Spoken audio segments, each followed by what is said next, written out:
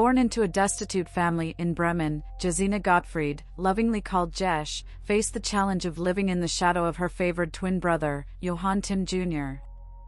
Her parents, Jesh Margarethi Tim, a seamstress, and Johann Tim, a tailor, bestowed more attention on her brother, which shaped her early life. At the age of 21, Jesh married Johann Mittenberg, a saddler in Bremen, with whom she had 3 children.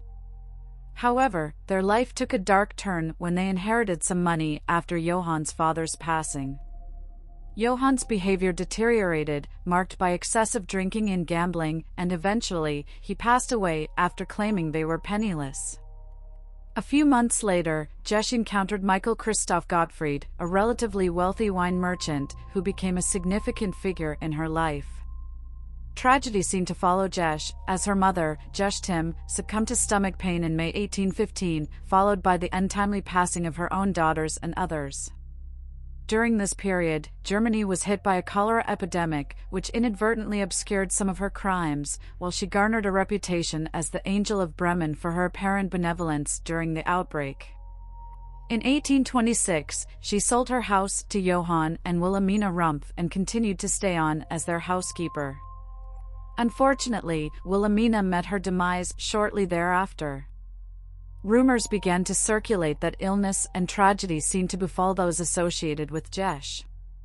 Johann Rumpf also fell ill but grew suspicious. After analyzing his food, he discovered traces of white powder, which he took to the local chemist, Dr. Luce, who identified it as arsenic. Authorities were alerted, and Jesh, upon learning of this, fled to Hanover, where she continued her murderous spree. Among her victims were Mrs. Schmidt and her daughter in May 1827, and Frederick Klein in July of the same year. However, on her 43rd birthday, March 6, 1828, Jesh was apprehended by the authorities. The news of her arrest spread rapidly, and during her confession, she admitted to the murder of 15 people while also attempting to kill several others. The motives behind Jesh Gottfried's heinous crimes remain uncertain and subject to extensive debate. Some speculate that her childhood emotional deprivation and her pattern of behavior point to a possible case of Munchausen syndrome by proxy, a prevalent disorder among female serial killers. Jesh's victims included her parents, both of her husbands, her fiancé, and her children. Prior to her suspicions and eventual conviction, the people of Bremen held her in high regard due to her devoted nursing of the sick, leading to her being known as the Angel of Bremen until her true nature was exposed. Jesh Gottfried cunningly employed a readily available rat poison known as mouse butter during her dark deeds. This deadly mixture comprised tiny flakes of arsenic blended with animal fat. With calculated precision, she added small doses of this lethal concoction to her victims' meals. As they fell ill, Jesh assumed an outwardly benevolent, selfless, and accommodating demeanor, offering to care for them during their recovery while secretly continuing her poisoning spree. Remarkably, throughout the period of her criminal activities, Jesh managed to maintain a facade of a model citizen, highly regarded and beloved by the community. Despite the repeated losses of her suffering relatives, she appeared to attract an inexplicable cloud of misfortune.